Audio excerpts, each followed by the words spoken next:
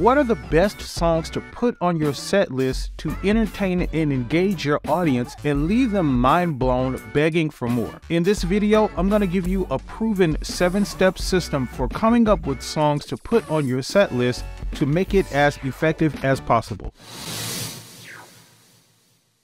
Hey, and welcome to Music Space. Here we help working musicians monetize their craft. So if you're new here, hit that subscribe button and the notification bell to stay updated when new videos are uploaded. Now, right before we get into this video, if you're a band, artist, or musician looking to make some serious passive income and grow a huge fan base, I'm advising all bands and artists and musicians like this to start a YouTube channel today. And that's because right now, YouTube continues to be the biggest growth opportunity for bands, artists, and musicians to gain a huge following and make lots of money. And because of this, I've created the YouTube QuickStart course. This course is specifically designed to get you up and running and making money and growing a huge fan base on YouTube really quickly and easily. And the best part is it's completely free and you can get instant access to it at the link in the description of this video. So having the right songs on your set list is crucially important. It can mean the difference between your band tanking and, people thinking you suck to you getting a bunch of future gigs. And one of the things that not a lot of us musicians think about is that the average audience member that's out there listening to us play, they aren't musicians and they don't think like us. So they're not sitting judging us like, oh, he didn't play that chord right, this run right, or this technical thing correctly.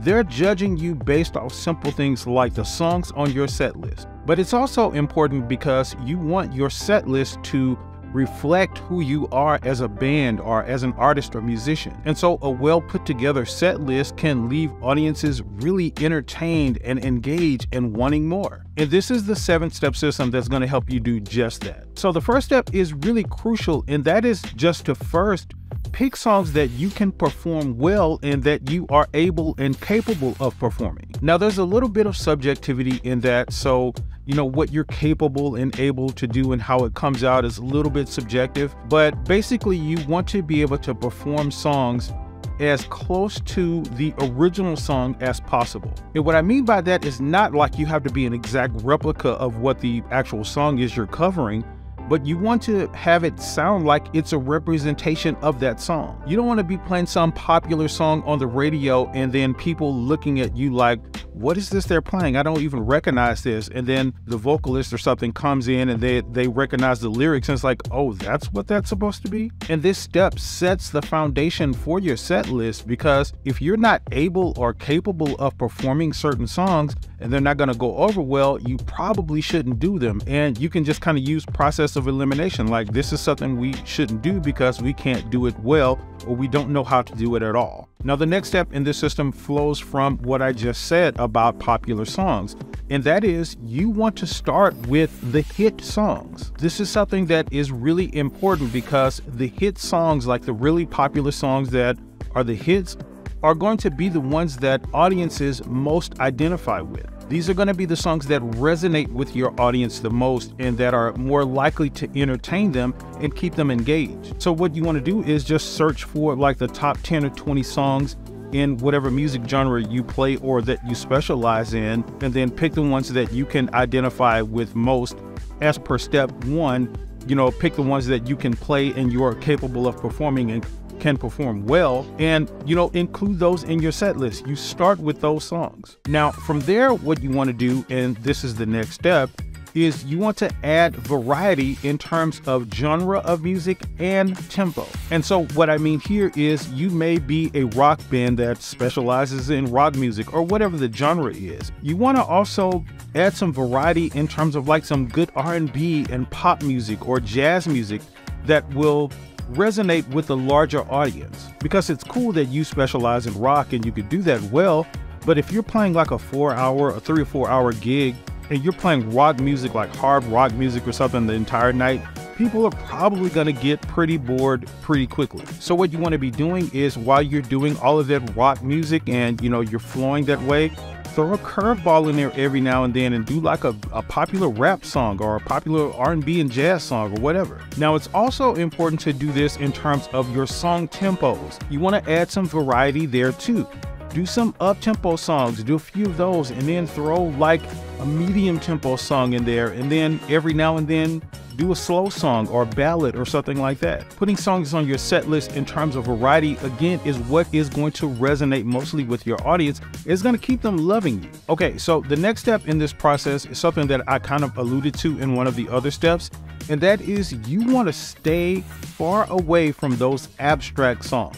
And I really want to hone in on this because this is super important because, again, you have to know that we musicians and artists and bands think a little bit differently from audiences, from the average person that's sitting in the audience listening to us play. So that song on the album that we think is like the greatest song ever, that has all of these technical aspects to it and the guitar riffs and the drums and the keyboards and all of this stuff is going on and it moves us because we're musicians, the average person is not gonna care about that. This is one of these areas where a lot of bands and musicians kind of lose their way and they start to be seen as like sucky bands and musicians and stuff because they start including these like whack songs, at least from the audience's perspective, are whack songs. You know, you're doing the popular stuff, you're doing the popular pop songs, the 24K Magic by Bruno Mars and all of this kind of stuff, and then you throw some abstract song in there, you know, 2 or 3 of those,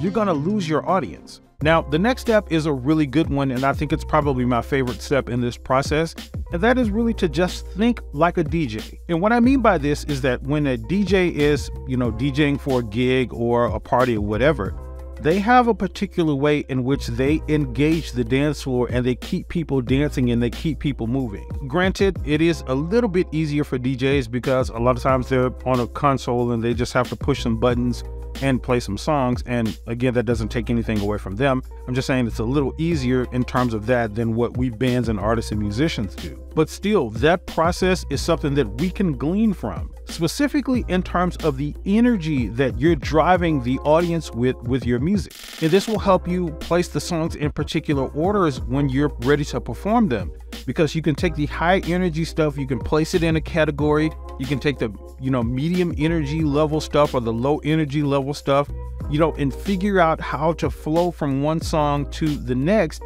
like a DJ does. You know, do you want stops and long breaks between your music, or do you want the songs to flow from one another and go right into the next song like a DJ does? Usually there's no break in DJ music. And that leads into the next step, which is to add the structure and the transitions to your set list. So once you've gone through this process and you've got the popular songs, you've got the songs that you can perform well, and you have some variety to them in terms of genre and tempo, you want to structure that list so that it flows extremely smoothly. So this is where you take the list of the songs that you have on your set list and you take song 1 and you say, what's the best song to go after this? You can do that in terms of key, in terms of tempo, in terms of like the style of it and all of that kind of stuff. And then between those songs, you can think about, okay, so how am I going to get from this song to the next song? What's the transition going to be? So you can go in and do stuff like add talking points. Like if you're going to stop, if you're going to do a cold stop, you have like your singer, you know, address the audience, say something to the audience while the band is prepping or counting off the next song. Or you do something that's really popular with bands and something that's really easy. You just kind of do like a drum break. So from song 1, you stop that song, but the drums keep going. And if the tempo is the same to the next song, the drums keep going and you just kind of count that off. And then while the drums are still going, the singer or whomever can still be addressing the audience, say, hey, come on, everybody, get on the dance floor. And then we're going to count this out, 1, 2, 3, 4, and then we go into the next song. You see how that works? This is one of these things that, again, is going to keep your performance really engaging. And so the next step in this process is a really simple one, and that is just to be flexible.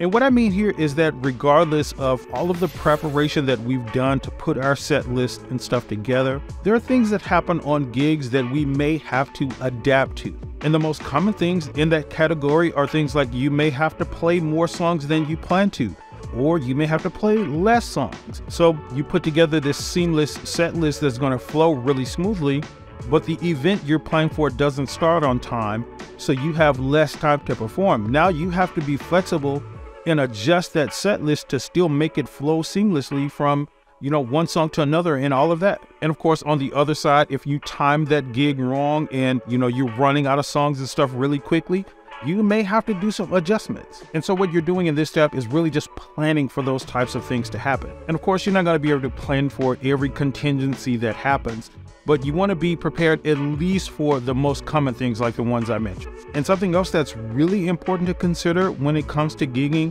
is money and how you divide up money and things like that.